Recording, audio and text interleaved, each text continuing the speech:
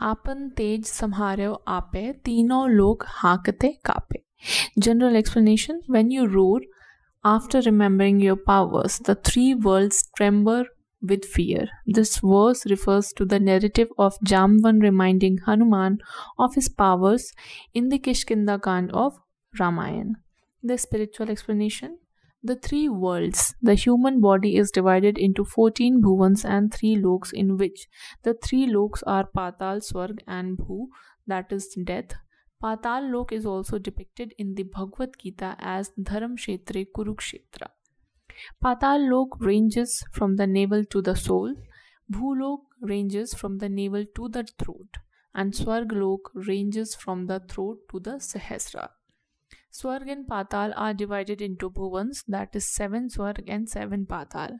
7 Patals are Atal, Vital, Sutal, Talatal, Mahatal, Rasatal and Patal, and 7 Swargs are Bhulok, Bhuvarlok, Swarlok, Maharlok, Janalok, Tapalok and Satyalok.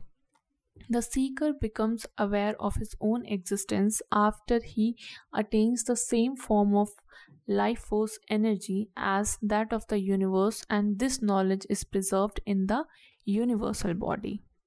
When all the koshas awaken, the seeker is able to understand the true knowledge of the kosh, of creator, creation and changeability of creation through his body, and realizes immortality. Tej means Tejas, that is Shankar. The closest state of Shiva is called Shankar, known from the Shiva, the infinite of Shiv Kosh. The other meaning of Shankar is controlling the senses by the continuum of breath. For more information, you can watch the video of Who is Shiva, which is already uploaded on the channel. Teja means Tej or Tejas. The power generated by Shiva is called Tejas. This Tejas is the power of soul of the subtle body. Hence, Hanuman is also called Rudra avatar of Shiva. We will understand this later. Kampan, vibration. The natural physical condition that occurs during Kriya, felt as internal movement.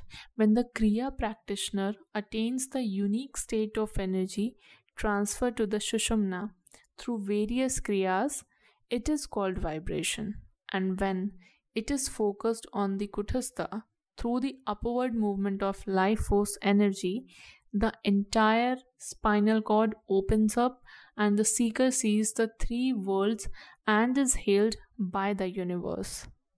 In such a state, the seeker can travel in the sky where air is the life force, in water where the element of water is the life force, and becomes victorious over fire.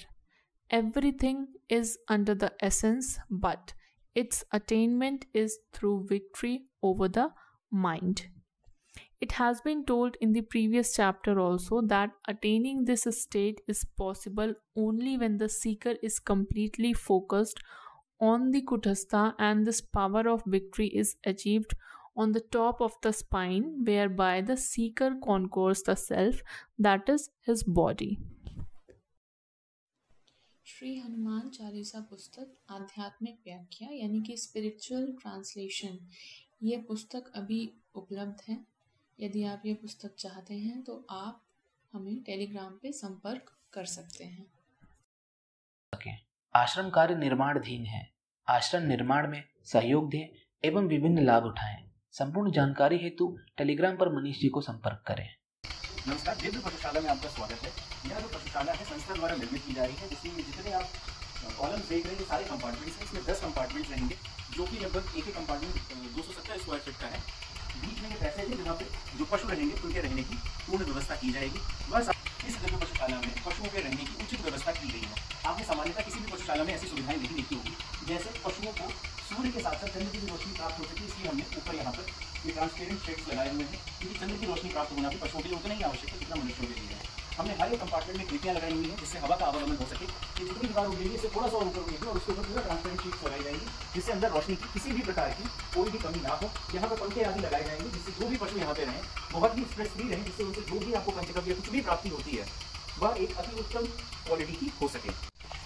यह दिव्य पशुशाला लगभग 3200 square feet में बनी हुई है, जो इसमें जगह है पशुओं के रहने की। और मूलतः अगर बाहर देखेंगे तो 3500-3700 स्क्वायर फीट में बनी हुई है। यदि आप बाहर से देखिए तो यहाँ पे काफ़ी जगह है जहाँ पर मूलतः जानवर विचरण कर सकते हैं। आगे पीछे पूरी जगह है यहाँ पर जहाँ पे जानवरों के रहने और खाने के लिए पूरी सुविधाएं रखी जाएंगी, जिससे वह पूर्णतः ऑर्गेनिक चारा खाएं और जो भी उनसे हमें दूध आदि प्राप्त हो वह ऑर्गेनिक ही रहे। एक विशेष जानकारी, संस्था द्वारा एक विशेष दिव्य गौशाला का निर्माण किया जा रहा है जिसमें हम आप सभी से सहयोग की आशा करते हैं। आप सभी से यह निवेदन है कि जो भी यथासंभव सहयोग हो सके आप अवश्य करें। गौशाला निर्माण हेतु लोहे का दान भी दिया जा सकता है अथवा ईंट या सीमेंट का दान भी दिया जा सकता है। इसके अतिरिक्त बिजली के संचालन हेतु तार का भी दान साधक कर सकते हैं। अर्थात जो भी आपको उचित लगे कि जो भी आप गौशाला हेतु दान कर सकते हैं उसे अवश्य दान करें, ताकि आप सभी संस्था को माध्यम बना के गौओं की सुरक्षा का एक कारण बनकर पुण्य की प्राप्ति कर सकें।